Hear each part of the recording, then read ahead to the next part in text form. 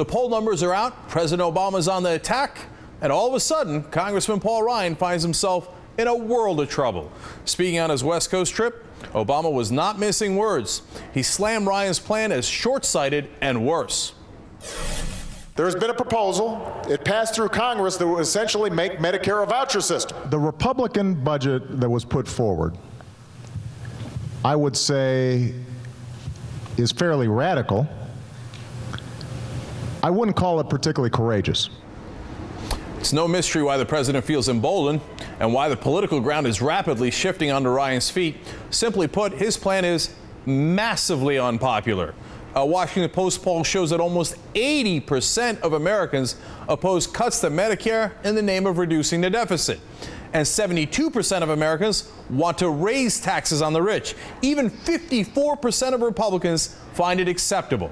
And if that wasn't enough, Ryan got another heaping dose of disapproval from his own constituents this week when they booed him for resisting raising taxes on the rich. Lower spending, but it's a matter of there's nothing wrong with taxing the top because it does not trickle down.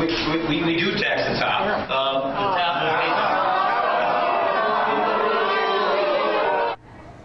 Of course, the reality is that they want to lower taxes on the highest bracket from 35 to 25%. That's why he got booed. It was obvious misdirection when he said, oh, I want to tax the top. Nonsense. And everybody knows it. And that's why he's backpedaling, saying, oh, me? Oh, of course. No, I want to raise it. All of a sudden, right? Before, he was all about, let's cut taxes for the rich, job creators. But he's backpedaling. And it's not just him who smells trouble. Even Michelle Bachmann, queen bee of the Tea Party, is now dissing herself from those Bush-era tax extensions, and she's trying to pin the blame on Obama. Watch. President Obama was the one who was behind the tax cut extension bill in December. That was his position. And I would agree with senior citizens. We're very concerned. Are you kidding me? You see, this is what Democrats get for agreeing with the Republicans. You should never make that mistake. Now, Bachmann is saying it wasn't their idea, but it was President Obama's idea to lower taxes on the rich. But the fact that she's trying to run away from that issue speaks volumes. And today, more backpedaling from Ryan. He told the New York Times, quote, I'm trying not to get into some partisan bickering war with the president. I don't see what the purpose it serves to do that. Wait. You don't want to get into partisan bickering? Remember at the beginning of this month, when Ryan unveiled his so-called path to prosperity, these were the very first words in his summary. Quote, where the president has failed, House Republicans will lead. How's that for turning this into a partisan fight? Except now that you realize that you're losing that fight, all of a sudden this is Ryan. Oh, come on, let's take it easy. No need to fight. Can't we all get along? Plus, please stop beating me up over my outrageously unpopular plan. Yeah, pretty convenient. With me now is Ron Brownstein, editorial director of the National Journal Group, and Democratic pollster Celinda Lake from the Lake Research Partners. We appreciate you guys being here. Good to have you. Thanks for having us. All right, great. Celinda, let me start with you. Bad numbers, right? Are there even worse numbers for the Republicans? I mean, how bad can it get? These are some of the best numbers I've seen in a long time. And we have not just numbers, but we have video, we have votes, and we have the president on the bully pulpit. So this is one of the first good weeks for Democrats in a long time. All right, Ron, it's not just Ryan. We had another Congressman Barletta, getting challenged as well. Let me show you a video of that and come back and talk about it. Mm-hmm. And what you're doing with this Ryan budget is you're taking Medicare and you're changing it. You did not run on any, you said nothing in the campaign about I'm going to change Medicare. To take the tax cuts that were given to the wealthy 2% and put it into Medicare. Look, she says you didn't say anything about this in the campaign. All of a sudden, we elect you guys. You've talked about jobs, and boom, all of a sudden you're saying we're basically going to get rid of Medicare. Have the Republicans massively miscalculated here? It's a big challenge for them, and in particular because the same bill that converts Medicare into a voucher or premium support system also embodies a continuation of the Bush tax cuts and, as you suggest, a tax reform that would lower top tax rates. And that puts Republicans in the same risk that they faced in 1995 when Bill Clinton argued that they were unraveling Medicare specifically to fund tax cuts for the rich. Barack Obama, starting in his speech last week at George Washington University, has been making that same argument, and it provides, I think, as Celinda would agree, a common frame for Democrats to agree greater extent than we saw in 2010. I think the Ryan budget provides a way for a kind of message continuity from the top down for Democrats in 2012 that will be much greater than anything we saw from them in 2010, because for whatever disagreements among Democrats, the idea of ending the defined benefit character of Medicare and converting it into a premium supporter voucher system is something that is uniformly opposed by Democrats and is a big uphill sell with the public. And Ron, let me stay with you for a second. So how much time do we have before Paul Ryan winds up under a political bus? Because, I mean, when you see Bachmann running away, that's bad news.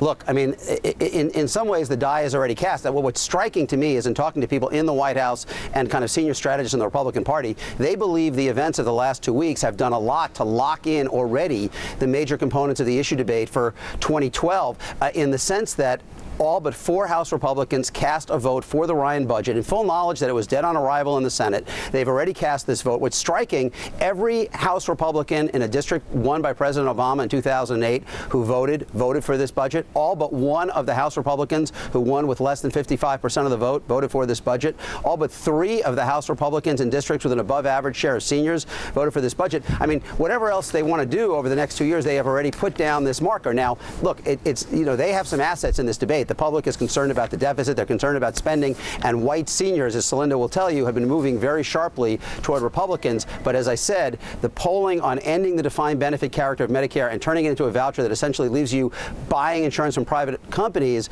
is a very uphill sell. And there are some Democrats who believe that alone could put the House back in play.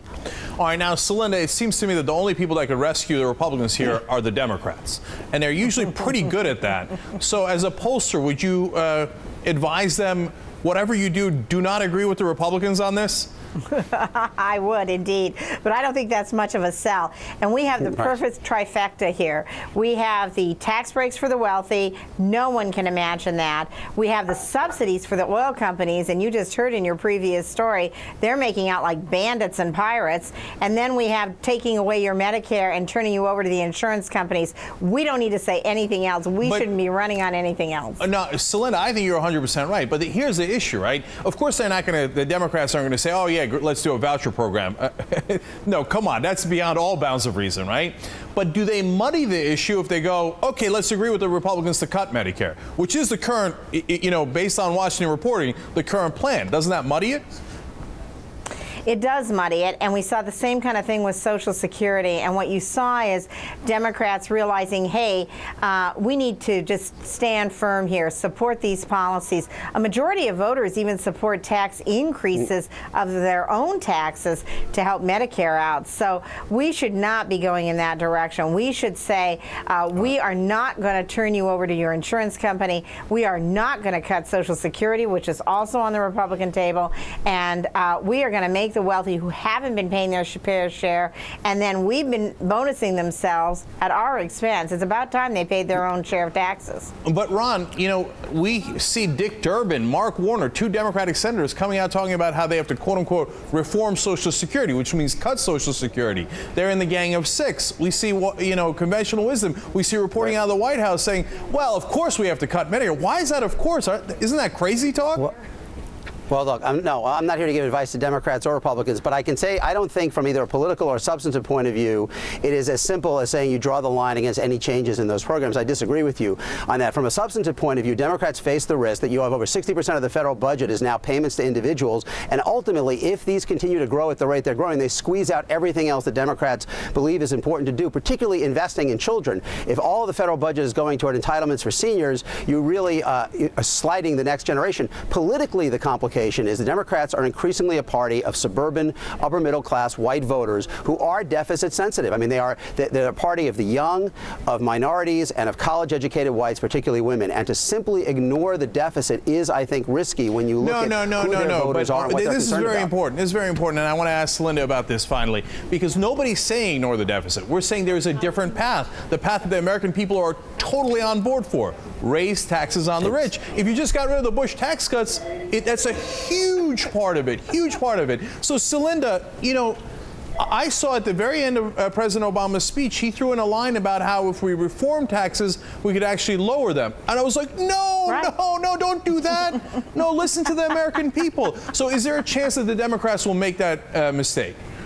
I think there is a chance that we will be all too policy-oriented and too much in the weeds. And let's take Social Security for a second. If all we did was do away with the cap, which the average American doesn't even know exists, because only 6% of Americans make more than $106,000. Hey, you don't have to pay Social Security taxes over $106,000. The majority of Americans don't even know that's true. If we took that cap off, we would have the program solvent for decades.